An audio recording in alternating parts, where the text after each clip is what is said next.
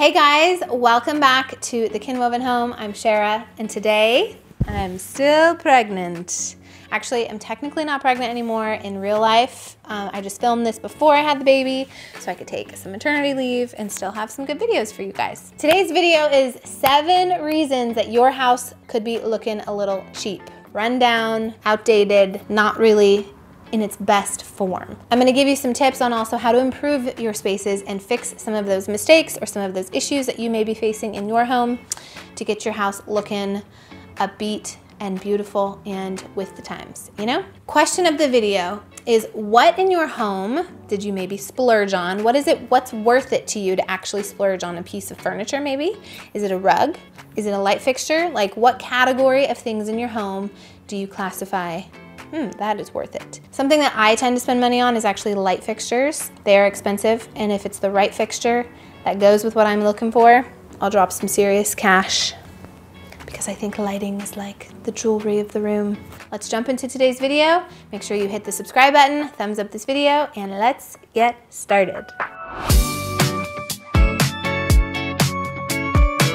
First things first, this is an obvious one, but something that's causing your house to look cheap is that it's messy and cluttered. There is really no way around it. You need to clean up your space and you need to declutter your space. Obviously, cleaning up, like having a clean home, helps your space not look cheap and messy, but the bigger tip here is to declutter. Sometimes we just gather a lot of knickknacks or a lot of things, and when you have too much, if you've over-accessorized a surface, it can tend to look cheap, it can tend to look overwhelming, and instead of having a few key pieces that really stand out and make a great impact, you just have a big old mess. When you have surfaces that you're accessorizing, stand back and make sure you edit that surface. You wanna look at a bookcase, you wanna look at a side table, you wanna look at your countertops. Take away the things that you don't have to have on your countertop in your kitchen. Can you take some of those cooking oils and put them in a cabinet somewhere that's not on the counter? Or can you put your air fryer in a cabinet somewhere else or in a different closet or something? So it's not always right there in front of you that you see it all the time. You wanna simplify,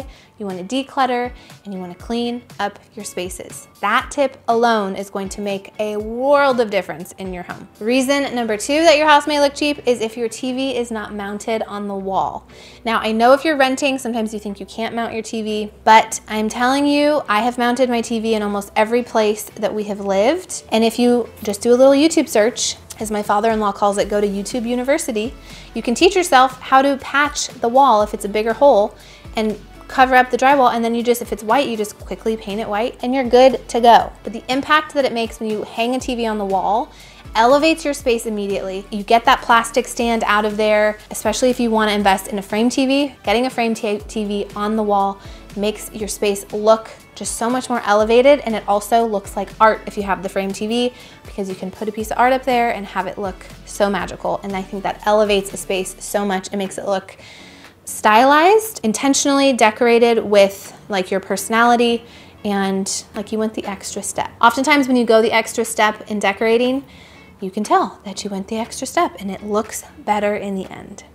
Reason number 3 that your house might look cheap is you are using the wrong rug size in your space. So this can apply to any room of the house. You want to have a rug that is big enough that it goes all the way under the front legs of your furniture. And when it comes to a living room or a family room area, you don't want to have the rug be just sitting kind of floating in front of your furniture. You want it to go, it could go completely underneath all the legs, that would be ideal. But as long as the front 2 legs are on top of the rug, at least 6 or 8 inches, you are good to go. You have the right size rug. Speaking of rugs, this particular rug is one of my favorites. I've had a lot of rugs in this room.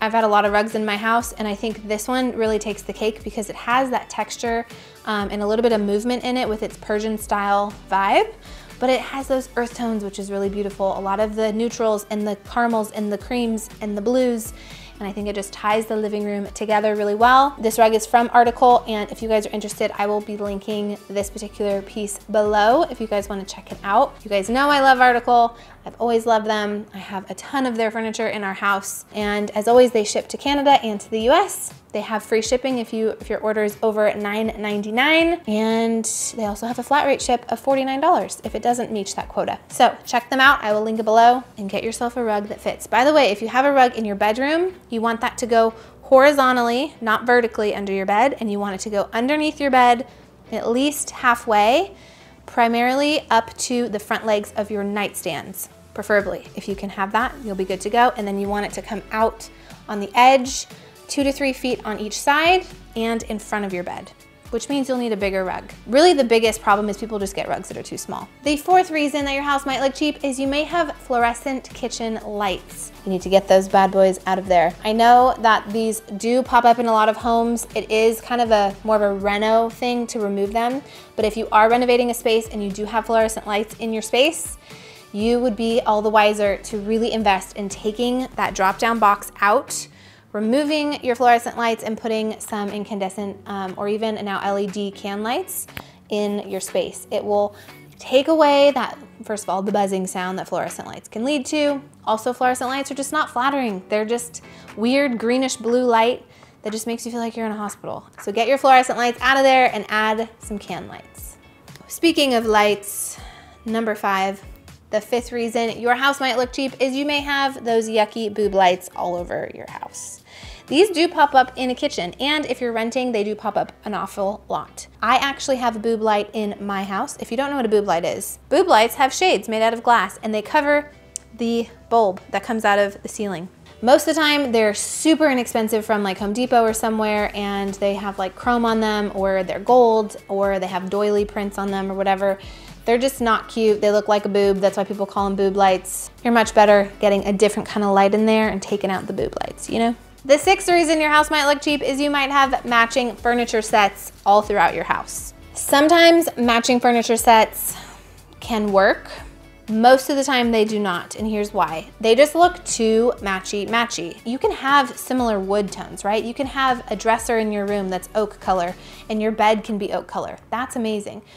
But you don't want it to look like it all came from the same exact store. I recommend getting a bed, even if you went to a store that's like a living spaces or places that sell matching sets, get an oak bed from one set and mix it with an oak dresser from another set that ties together. Make sure that the color woods are complementary to each other. One may have caning and one may have slatting, and that goes together well. One might be, you know, more distressed than the other, but the shade of wood matches. You could have 2 pieces of furniture that are dark wood and they go together well, but they don't look identical to each other.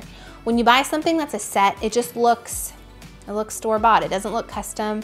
It doesn't look curated. It doesn't look elevated. It just kind of looks basic. And you want it to feel like it has that little elevated sprinkle to it. Then try to mix it up and make sure it's cohesive and it looks good together, but it's not the exact same set. The last and final reason that your house might look cheap or a little bit run down is you may have a serious furniture layout problem. So I think a lot of the time when the biggest like crime or sin that I see in photos that you guys send us about your spaces, sometimes we think in a room that's big, we should push all the furniture up against the walls and backs of furniture should be up against every wall. If you're in a really small space, that might be your reality because you have a really small space. But even in my Hermosa Beach apartment, we lived in 500 square feet. We had a tiny, narrow apartment. And even in that, I pushed the sofa up so we had a walkway behind it, as opposed to putting furniture up against the walls and then it's all kind of mismatched because you have doorways, you have walkways, it complicates things. In this room, we have a long, narrow room. My sofa is up against the wall there, but I did leave some opening back here so I could put a table, I could accessorize. It gives me a space to walk back there. We have like a lot of our TV equipment and stuff back there hidden. And so I do think putting all your furniture up against a wall doesn't look good most of the time. Bring them off the wall and make it conversational and make it look like an intentional design, and you'll be in great shape. Okay, you guys, that's all we have for today. I hope you loved this video. Make sure you thumbs up this video and leave your comments below. I wanna know your special splurges and things that you would be willing to spend money on. And again, anything that I talked about in the video, I'll be sure to link below for you guys. If one of the rooms you're considering that you think looks cheap or doesn't look up to your standards, or you just wanna fix it and you don't know how, if it's your bedroom, I have really good news. We did just launch a brand new course called Weekend Warrior, and we have 12 different bedroom designs that you guys can pick from. You pick the bedroom design you like, and we teach you how to implement that design in your bedroom in exactly 48 hours. You have 2 days, you can totally complete the project. You're a weekend warrior, and you will wake up You'll go to bed on a Friday and wake up on a Sunday in a completely different room. So if your bedroom is the thing you're working on, I'm gonna link below this new course. You really wanna check it out because I think it's gonna be hugely helpful and transformational for you and your space. Okay guys, thank you so much for watching. I will see you guys next time. Love to you all. Bye-bye.